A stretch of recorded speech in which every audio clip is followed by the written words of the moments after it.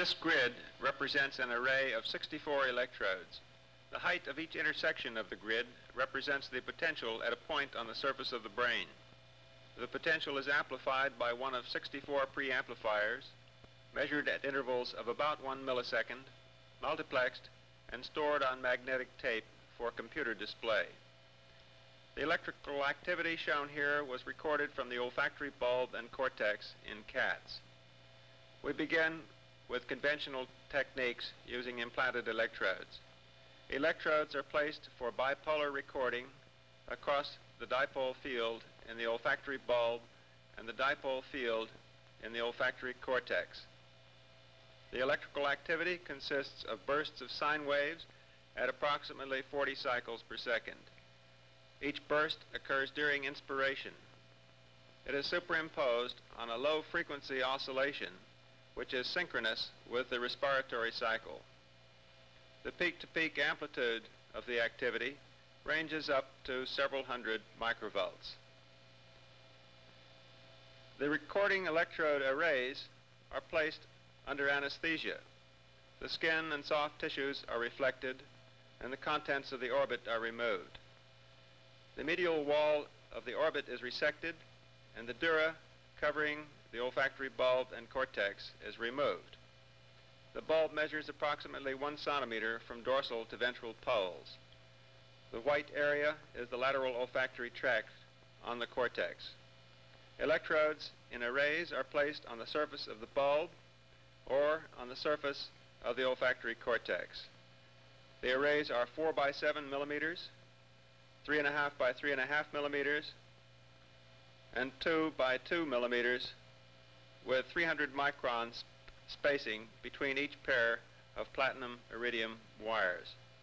The diameters are 80 microns. We begin by observing bulbar responses to electrical stimulation.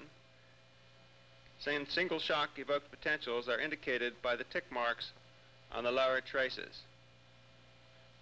Sets of evoked responses are averaged to give an averaged evoked potential. Here is the baseline segment,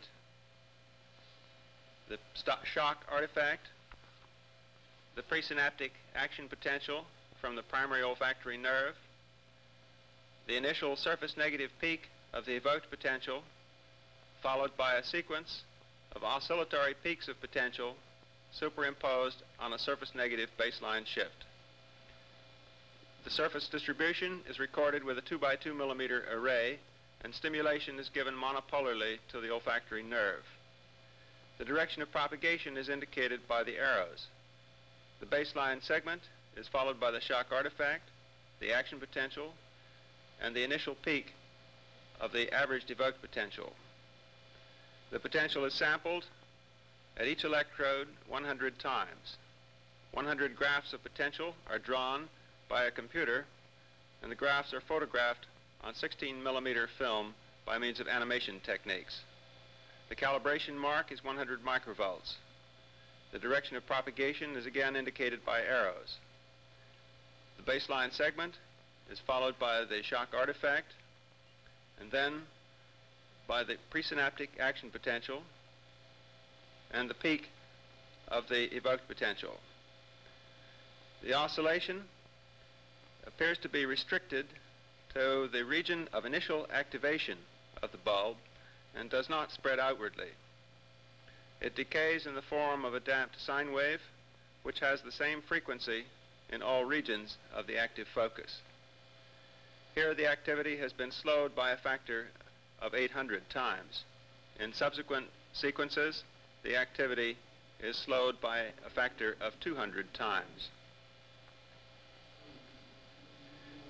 Next, we compare the surface distribution of the evoked potentials on the olfactory bulb with the surface distributions of evoked potentials on the prepiriform or primary olfactory cortex.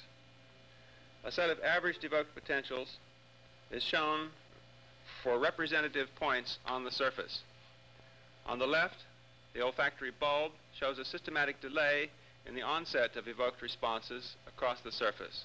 But once the response is established, there is a constant frequency and constant phase across the focus. On the right, For the cortex, there is a systematic delay in onset, which is preserved in the form of a phase shift across the active focus. Moreover, there are multiple frequencies in different parts of the olfactory cortex on single shock stimulation. The stimulus is given to the primary olfactory nerve in the olfactory mucosa.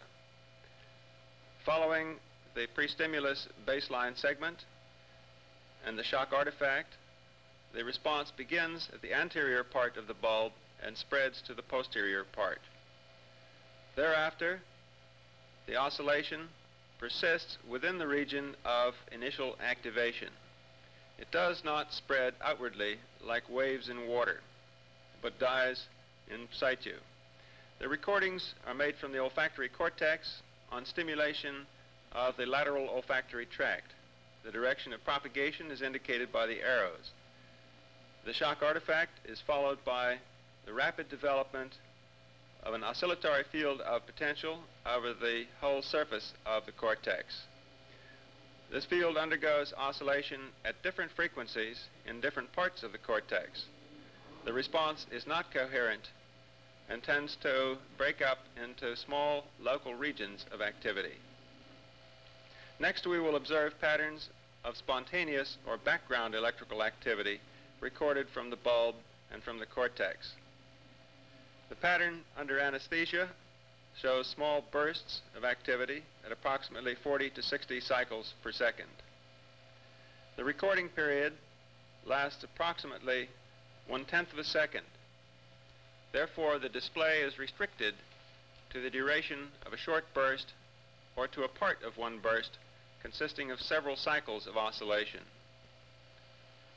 The activity is recorded from a 2x2 millimeter array without stimulation.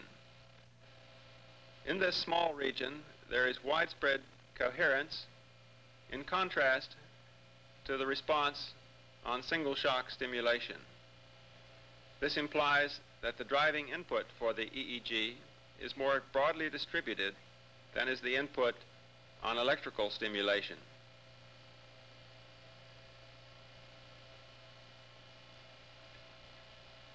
The 3.5 by 3.5 millimeter array shows coherent activity, which is maximal toward the center of the array and which diminishes towards the margins of the array. The display shows the location and size of an active focus, which occupies a limited region of the lateral wall of the bulb. The larger electrode array is 4 by 7 millimeters and covers most of the lateral surface of the bulb. There is a lesser degree of coherence of activity on the surface. It is likely that there are 2 or more active foci in the bulb and that the surface activity is a reflection of multiple coherent domains.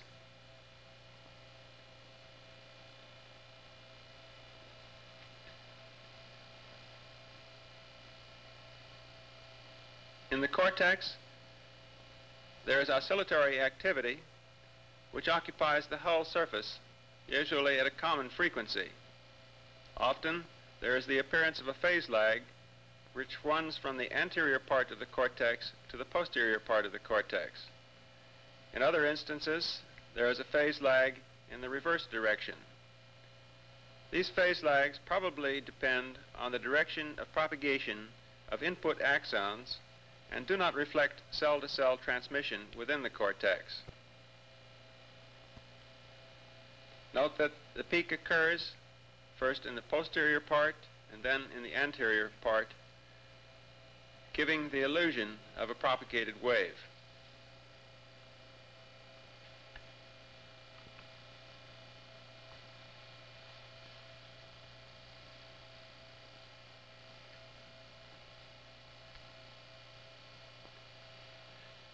The pulse trains generated by single neurons in the olfactory bulb and cortex are closely related to the EEGs generated by these 2 structures. In particular, the probability of firing of single neurons oscillates at the same frequency as the EEG, but the amplitude and phase of these oscillations in pulse probability differ for the neurons in different parts of the bulb. The structure or spatial grain of this activity is much finer than the grain of spatial activity revealed in the surface distributions of the evoked potentials or the EEG. Therefore, the surface recordings of the spontaneous and evoked potentials have limited value. They suffice to demonstrate the existence of active or cooperative domains, their locations, the frequencies at which they oscillate, the limits of their spatial extent, their durations in time, and whether they move with respect to the surface. But these surface recordings do not reveal the complex texture which exists within these cooperative foci. The neural signals evoked by sensory stimulation with odors are carried by large numbers of neurons. The value of these techniques for spatial display of the EEG will be enhanced when the techniques have been extended to recording from waking animals. It can be anticipated that the EEG will provide two kinds of information. The first is related to the spatial distribution of neurons, which are processing particular signals, and the second is the nature of the dynamics of the interactions among neurons, which are reflected in the EEG.